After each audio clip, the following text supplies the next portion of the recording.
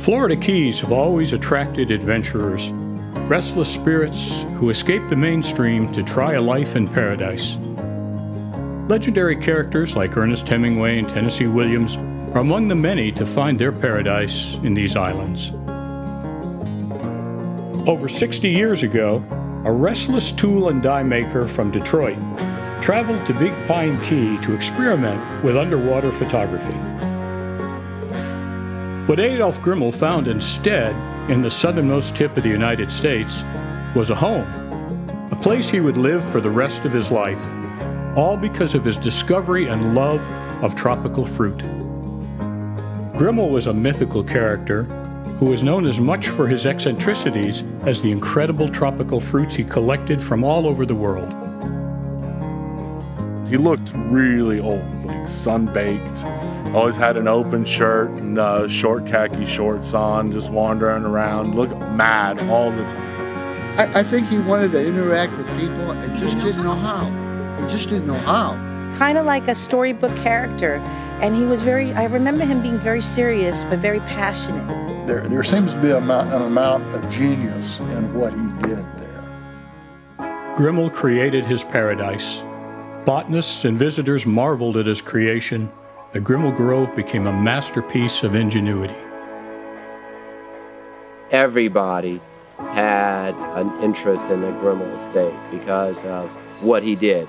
It was widely considered back then that you couldn't grow this stuff in the United States first, and it was widely considered that you couldn't grow it in the Keys.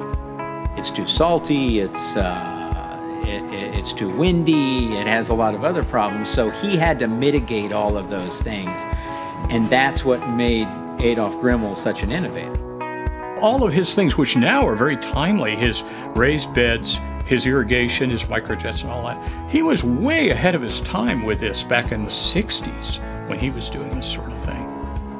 It had a very succulent feeling because the fruits were growing all over the place, and he would want you to taste the fruit.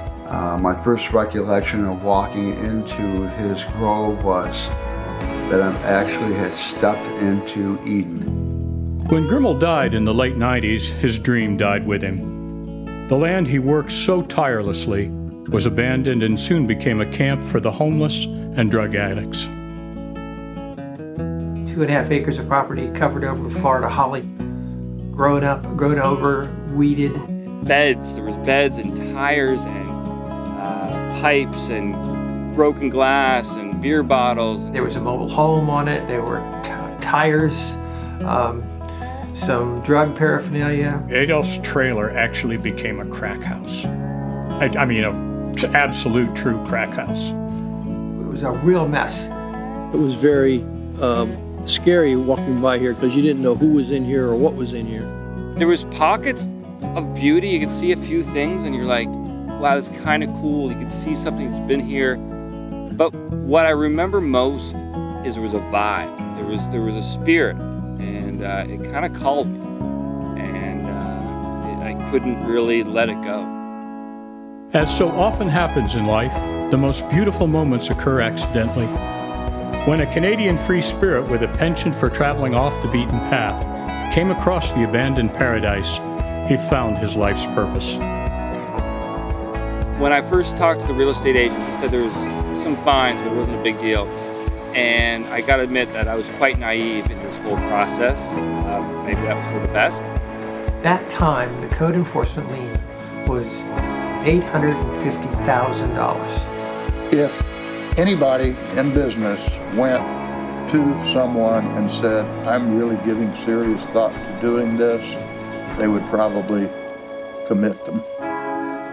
It was a lot of stress, a lot of stress. Even when we finally did close on the property, I threw every dime I had into it pretty much, and what my wife gave birth the same week. It just fell apart and got overgrown and I think that if it had gone on much longer, it wouldn't have been salvageable. I don't think you could have saved it if it hadn't started happening when it started to happen. We have to have somebody who has a mission statement. And Patrick came at the right time. So much has been accomplished with just people's energy and enthusiasm and, you know, it's sweat equity. Patrick Garvey understood the significance of what once lived on the property. Forsaking his life savings and his sanity, he sacrificed it all to save what many considered to be already lost. Putting so much energy and time and sweat and blood into this project, and money into this project, there was a connection. I mean, I spent so much time here by myself, and I got to know these trees so well. You know, it just became a close connection to the property and kind of the spirit of the man. What is it about this piece of land that brought 2 generations of adventurers to pour their life and soul into its soil? This is the story of the Grimal Grove, and we're asking you to help it get told.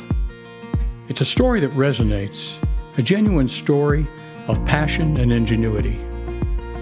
It's imperative that we continue to support the heritage of the Keys and this important landmark. Future generations will be able to experience a renaissance in tropical fruit in the Florida Keys. I don't think that many people knew about the history, and that's one of the aspects of why it's so important that somebody like Patrick Garvey is here, because he's saving the history of the place and he's reigniting interest in the place, and it really is very important for community to have that.